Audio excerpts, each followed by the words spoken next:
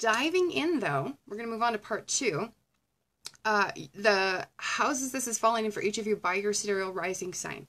Grab a pen and paper if you need to write this down. If you're really familiar with your chart and with the house systems in astrology, you may not need this information.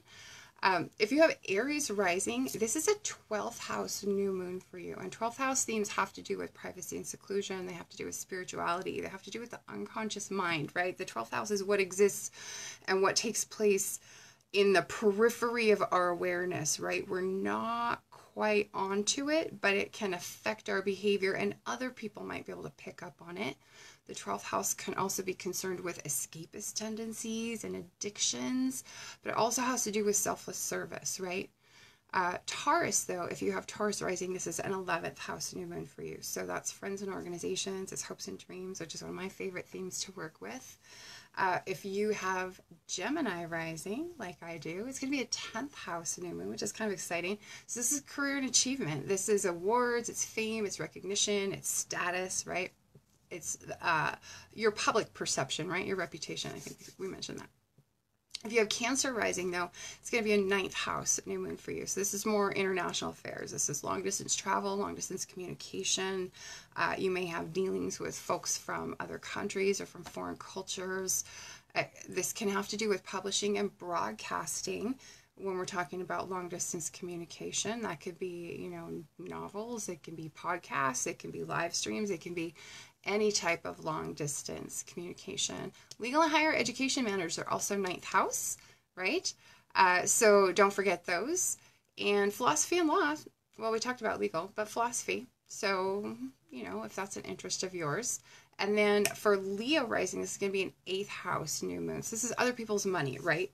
Resources, this is resources, excuse me, can't talk today, that come to you through the people in your life, right?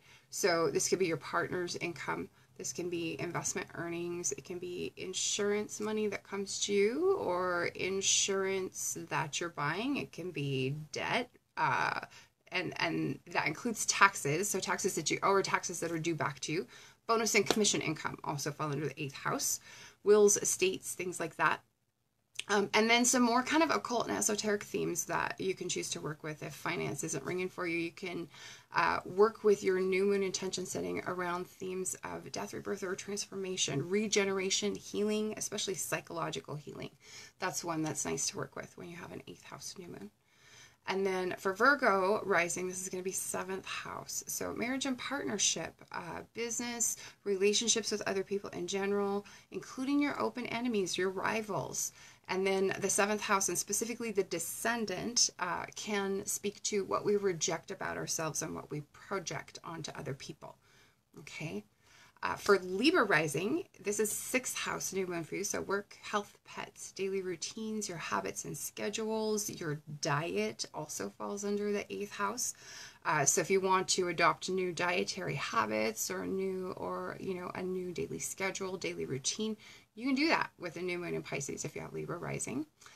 For Scorpio rising, we're working with the 5th house. So this is creativity, love, children, romance, things that we do for fun and pleasure, including risk-taking, gambling, sports, things like that. So a lot of room to play depending on the state of your financial life if you happen to have Scorpio rising. For Sagittarius rising, this will be a 4th house new moon. So that's home and property, right? That's family, that's your parents, that's later life.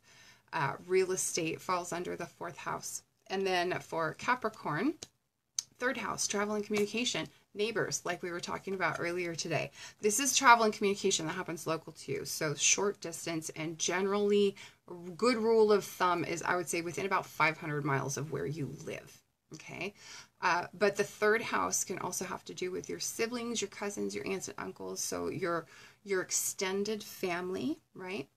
And then for Aquarius, this is a 2nd house new moon, which is earned income and expenses. And I love Capricorn sun. I love 2nd house new moons. I love 2nd house new moons because every year you have an opportunity to take an active conscious step towards boosting your income. And you can ride a wave. And why wouldn't you want to do that? Why wouldn't you want to take advantage of every opportunity and every advantage that you have to boost your income and get yourself into, you know, a nice, comfortable financial place. So for Aquarius, if you have second house, use this time to start a new income earning venture, whether that's to, you know, talk to your boss about a raise and make a good case for why you know, are worth more money. Whether that's selling some possessions that you have and using that money to, you know, add to your savings account. Second house has to do with money that you earn, but it also has to do with your possessions. It also has to do with your movable assets, right? It also has to do with expenses. So it's not just money that comes to you.